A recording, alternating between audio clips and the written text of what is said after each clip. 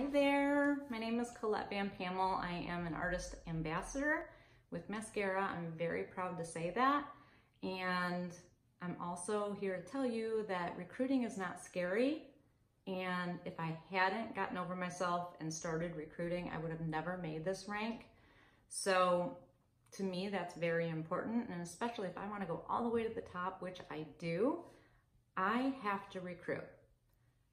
The word recruit itself is a little scary. I'll give you that because it's just got a bad rap. It makes it sound like we are going out and grabbing people by the arm or the hair or whatever and forcing them into something that isn't good for them.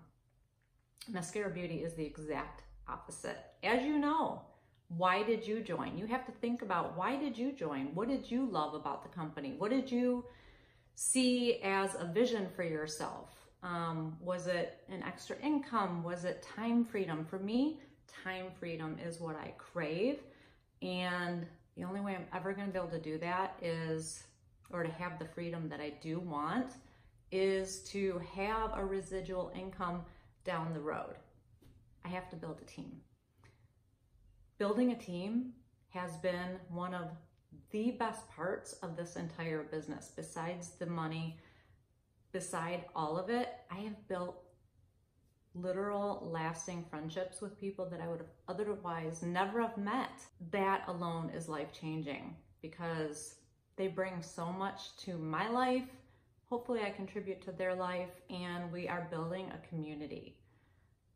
People want to be a part of a community. Most people want to be a part of a community, and you can build it and you can set the tone for it any way you want. So you have to take yourself out of the equation. You have to get over yourself and realize it's really not about you. It's about what you have to offer them.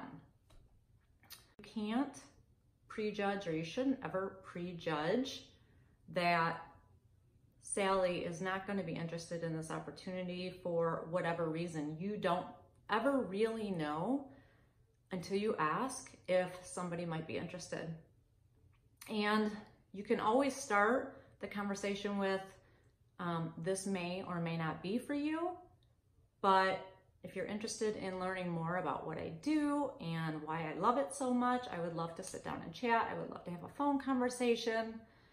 So you're gonna do it in a conversational way, and it's gonna be less formal and icky. So the other thing is, I don't want you to also do what I did and wait until you think you have it all figured out, because chances are you're never going to think you have it all figured out. I don't think I have it all figured out, and it's normal to worry that you don't know enough, or you're not good enough, or you've never been a leader before. I would encourage you to just do it. Just jump in and do it. Nobody is expecting you to be an expert. If you don't know the answer, your upline probably does. And if she doesn't know the answer, her upline probably does. And everything, this is one of my favorite phrases, everything is figure-outable. So don't let that be your reason why you don't talk about the opportunity, because it's really not a great reason. There are so many tools and resources, Facebook groups, trainings, the conferences. There's so much information out there that's accessible to everybody that there are artists that have already paved the way for us. We're so lucky in that. So take advantage of that. Use that to your benefit.